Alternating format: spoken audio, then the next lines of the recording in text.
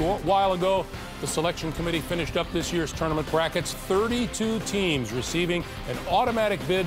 Friday, Sunday games in Columbus, Ohio. The Mountaineers of West Virginia, first team out of the Big 12, the number 5 seed, Coach Bob Huggins, Big 12 Coach of the Year. They'll take on the Bulls of Buffalo, their first NCAA tournament appearance ever. The Bulls beat top seed Central Michigan to win Buffalo's first ever.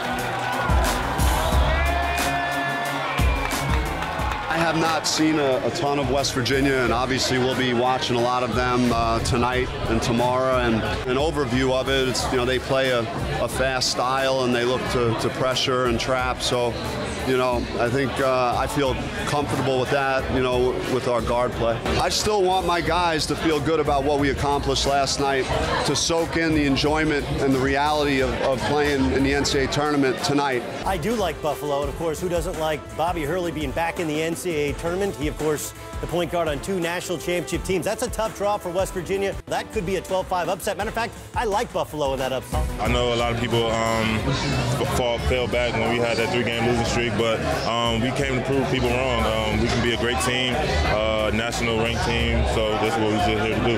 Well, I mean, we haven't lost a game in a month, and it's exciting when you have a team that is hot as we are and has found ways to win in a variety of ways, and they get what it's about, playing both ends of the floor, particularly defense, and that's a big part of the reason, you know, we cut down the nets. And I'm still excited for them for what they accomplished last night, and now it sets in. You know, we have an opponent, and you know, it's thrilling to know we're playing in this tournament, and we'll have days to prepare for it.